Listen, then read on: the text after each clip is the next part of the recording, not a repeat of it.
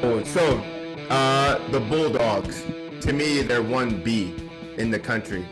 Yeah. Anybody have a sell proposition on Georgia Bulldogs, any facet of them? No, I think both units, both sides of the ball, special teams, I just think they're solid. I think they're really solid. Here's the two things. Go ahead, Hack.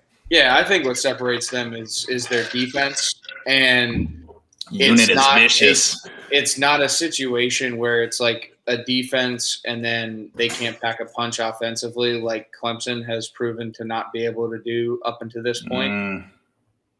They can score some points. They got some dudes on that side of the ball as well. So I think they're arguably the most complete team right now in terms of the ability to play complementary football, take advantage of turnovers, and then offensively also light up the scoreboard. Strong argument. I like them. Veteran quarterback. I think they have the single best unit, offense, defense, special teams. Their defense is the best unit in America, and that program is battle-tested. That's a battle-tested program.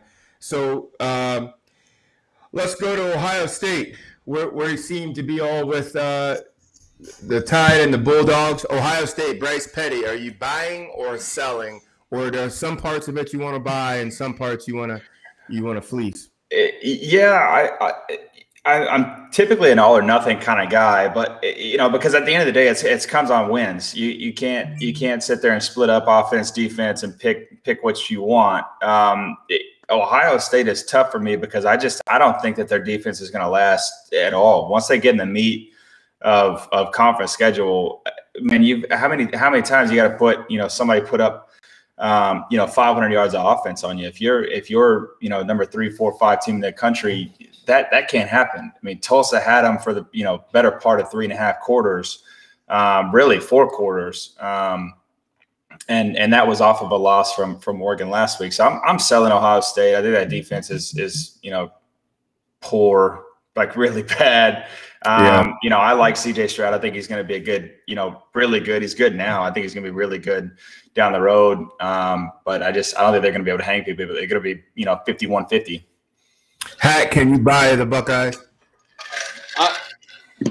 It's just hard because of their record, like their what they've done, their span of work over the past really decade. So I'm kind of like a hold on the Buckeyes right now. Like I said, I'm super high on my Nittany Lions right now in terms of being in the driver's seat in that conference, and specifically in the East.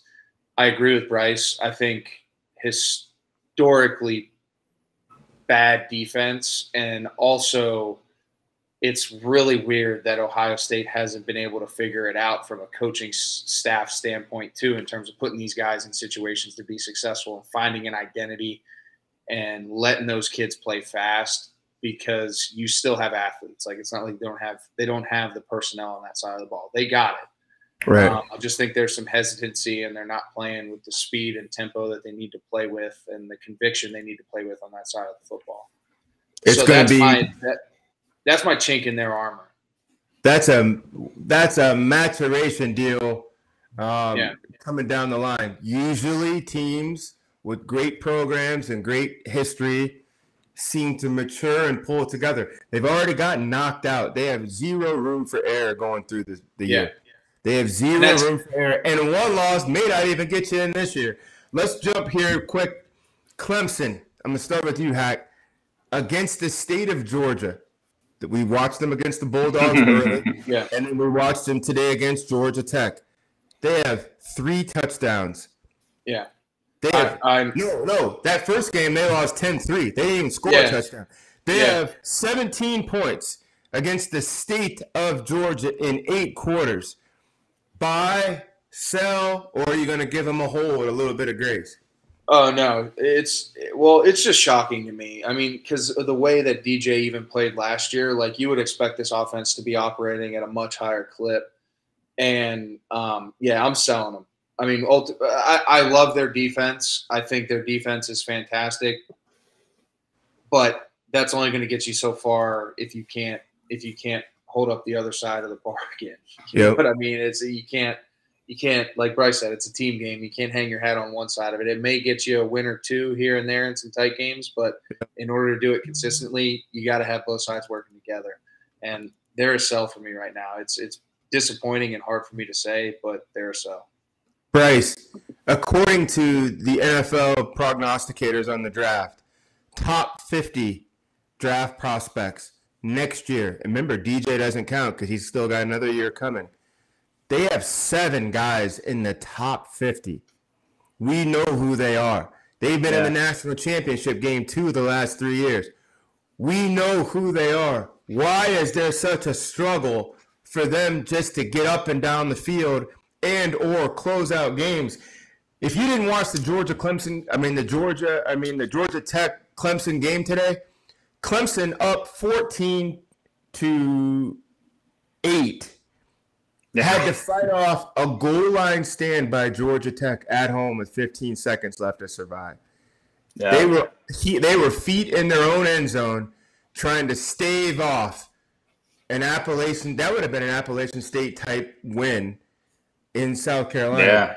Yeah. Bryce Petty, tell us why you buy them, Bryce. Tell us how much. Oh, that's not even good grief, man. I can't buy Clemson right now. Look, what I wrote down, I know you guys can't see on these notes, but identity. Who are you? You're not Trevor Lawrence anymore. You don't have Goldilocks.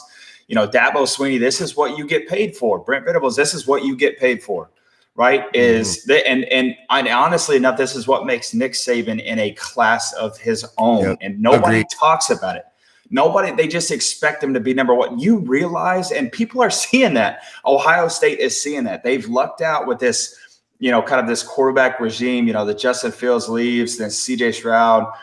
For you as a program and as a coach, even as a unit, to break it down that far, to be able to put 11 guys on the field that can play together, play as one, execute is tough. You are circled every year. Georgia Tech circled you 8 months ago when they found out you were on their schedule. You have to be able to come to play, and no one cares if you're Dr. Pepper or not. And that's no hit on DJ, man. By all means, go get your stuff. But at the end of the day, it's about winning football games, and it's about executing. You threw for $125. Like, how is that? That was his numbers today? $126, 126 yards is what he threw for today against Georgia Tech. Now, I know that there was, weather delay and all that kind of stuff. And look, all that stuff that's life, man. Adjust. You got to be able to adjust. And again, who are you? Who is the identity of this offense? Because, Coach Venables is going to have that defense rolling. Who are you as an offense? You got to come to play. Hack, to Bryce's point, they have no more margin for error. They're going to finish the season. They won't have another big – we don't think so. I mean, damn, we didn't think – they're going to be scratching it out with 15 seconds left to get past the rambling wreck, but they win out. They win out. There are going to be 4 or 5 undefeated teams, you have to think, standing at the end of the year. They have zero margin for error, and they find themselves in the same hole as Ohio State. Zero room for error. And both fan bases will make all this noise at the end of the year, and they'll need help across the board just to get back into this dance. Yeah, I mean, looking at it right now, like, they got South Carolina on November 27th. I mean, they got Wake Forest, UConn, Louisville, working backwards from there. Florida State, Pitt, Syracuse, Boston College, and NC State next week. Like, you don't have a chance to make a statement win to be able to rectify the Georgia loss and your struggles early on. Like, you don't have a chance to do that. Like, you're going to have to go out and blow these guys out and then win in the ACC championship in a convincing manner, whether that be against North who? Carolina. But that's my point, though. But my point is a game Wake Forest program for the first time, fellas. We got to raise a glass. Beating Florida State. Probably for the first time since Eisenhower administration. And to toss out Florida State since 1976, you've gone 0-3. That was Bobby Bowden's first year. How crazy is that? I read that stat and I was like, oh my gosh. Crazy. That's nuts, man. Crazy. The Noles are 0-3. Boy, oh boy. All right, so let's now go to the Plains. We talked about the Roman Army, the Bulldogs, the Buckeyes, 0 room for error. Clemson, 0 room for error. They haven't been beaten yet, but our opinion of them has certainly been beaten up, and I'm talking about the Sooners. We all offseason heard about Spencer Rattler, rightfully so, a talent in his own right. Oklahoma, they got their dance card, their membership, so to speak, to the SEC. This is the year we go in and do X, Y, and Z. They're just barely getting by teams. They're just holding on to these programs, just trying to survive. A Nebraska program that got beat by Illinois comes to your house, and it takes every man, it takes every trainer, every secretary, every second of 4 quarters to get by Nebraska. Bryce, you said it earlier when we were watching games earlier. You said, who is Oklahoma? Yeah. Well, who are they right now 3 games into the season? Are they the number 3 team in the country, first of all? God, no. To your point, these are games where your like 2s and 3s get in. Right. And that's what's crazy about it. Again, there's a lot of stuff that happened over the last, last year with COVID, and then this year. So guys haven't been playing. It's just been interesting. But your tune-up games they're tune-up games for a reason. Like, you're paying these dudes $2 million to come in and get their shit kicked in, and you're taking Tulane to the 4th quarter, winning by 5 points. Thank God for Western Carolina State, which is right next to, I think, Helen Keller State, to where you can put 76 points up and feel good about it. But then Nebraska comes in, they kind of amazing. I know they're 2-1, but they're not like they're. Outside of Larry the Cable Guy, I don't know anybody on that roster. I do take that back. I know that their quarterback is a Martinez guy because that's been like the last 15 years. But like oh my gosh, and all we heard about was Alex Grinch and this defense. Yeah, they were supposed to have the complete setup this year. They were supposed to have the defense that they've always wanted. Lincoln Riley is Lincoln Riley. Spencer Rattler, ever since the Texas game, was, trending up like dang Apple or Tesla stock. And now all of a sudden, it's what people are just supposed to lay down and win, because, lose because you're Oklahoma. So I don't know who they are. But Big 12 does not care. I got to be honest, Hacks talked about, the East over there in Big 10. We talked about SEC West. Right now, I'm nervous about what Big 12 is, because, it was when Trevor and I were talking about it, it was Oklahoma, it was Iowa State, and then who? And now we're going, man, I don't know. It's going to be a fight. Yeah. It's going to be a dog fight. Just who. Yeah. Right. Hack, we talked about this a little earlier when we went down Cincinnati's resume. Cincinnati, and we rattled off all those teams that they showed up at their B or B- game. Could they get anybody above them? I changed my mind. They could get Oklahoma with the effort and or urgency they had today against Indiana. I think they could still get Oklahoma, only really because of how Oklahoma plays, how they go about business. Yeah. Is that remotely close, or do you think I'm just talking shit?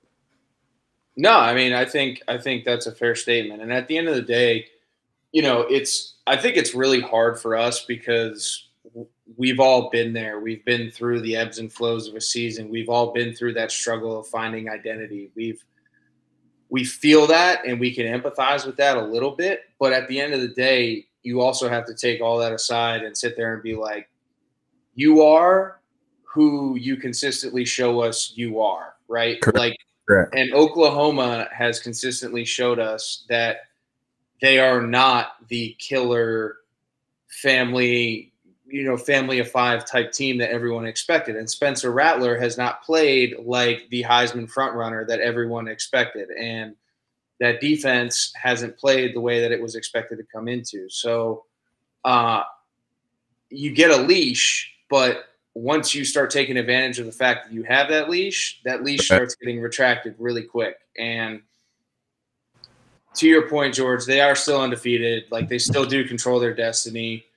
They haven't had a loss. Thankfully, they've been able to kind of get by the skin of their teeth a couple of weeks here. But it's just I think there's too many other good teams right now that are putting together too good of resumes to sit there and say that they are a top 5 team in the country right now. They're just not. So I don't even think this is what's interesting. I know it. I love it. So this is what's interesting, right? Because you have Alabama at a lock.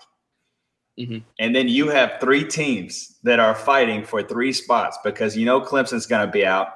If they beat, probably a 2-loss North Carolina team, I don't know what the heck happens in the ACC. I don't know. And then you have the Big 12. I think you can lock Georgia. I think you can lock Georgia. That's what I'm saying. I think so you too. lock Georgia and Alabama, and then there's 2 done. And then what though? So because you have Pac-12, ACC, Big 12, and Big 10. So now you've got. Do you have the Big 12 though? Really? I don't. That's what I'm saying. But what I'm saying is, if you say that Oklahoma continues to just beat people by 3 points in the last second, right? And then you have case about legacy. They'll make a case about what we've done, who we've been, and then they'll point to the loss column having a 0. Forget about the style we got here regardless. A 1-loss Buckeyes team or a 1-loss Oregon or an undefeated Oregon, undefeated Oklahoma for that last spot, Oregon gets it. But here's the thing. Oregon runs the table and Penn State wins the East. It's over. I don't care it's over. It's over. You think that's where it settles, Hack? Penn State runs it out. Oregon runs it out because they're on those paths right now. What about an undefeated Notre Dame team? They're going to have plenty of Notre Dame. They're going to have juice. They got Cincinnati, Wisconsin. They got a schedule. Virginia Tech. They have enough real opponents. Yeah. To step up, knock out, and grow some, but that's not the same as winning a heavyweight conference like the Big Ten with Ohio State, Michigan State left, nor the Pac-12. I think they're going to give the Pac-12 a little push because I think college football is dying to see somebody west of the Mississippi, or especially no doubt. Come on in there.